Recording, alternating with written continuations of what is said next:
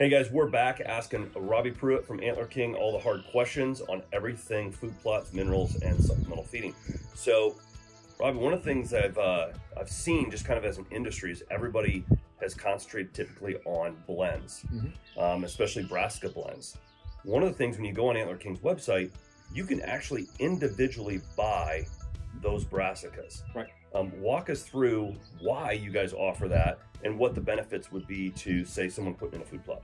Well, you know, especially in certain areas, and I can take my home state of Illinois for instance here. I have two properties that are 30 miles apart. I can go ahead, I can plant honey hole, and the deer will destroy one of them. The other farm, they'll destroy slam dunk. Now, the farm that they destroy honey hole, they also like them radishes, not slam dunk.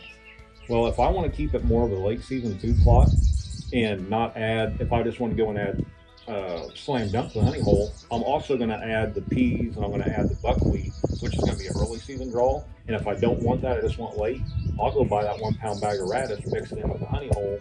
And so that's giving the deer both what they like. So it's just something I like to do to incorporate where, you know, a buffet is always good, but there are certain times, like with me, I want to have a food plot all on its own that is for late season only. Just like I have my clover plots for all season, I want all the late season food I can get to them, you know, late November, December, January, February months.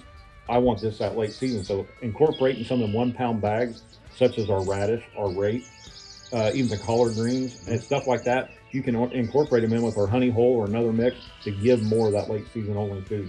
That's awesome, especially for like guys like me. I love late season muzzleloader, and so I can kind of spruce up that plot to customize it to my hunting style. Absolutely, guys. If you've enjoyed this, keep tuning in every week. We're gonna try to get all the knowledge we can out of Robbie Pruitt from Antler King.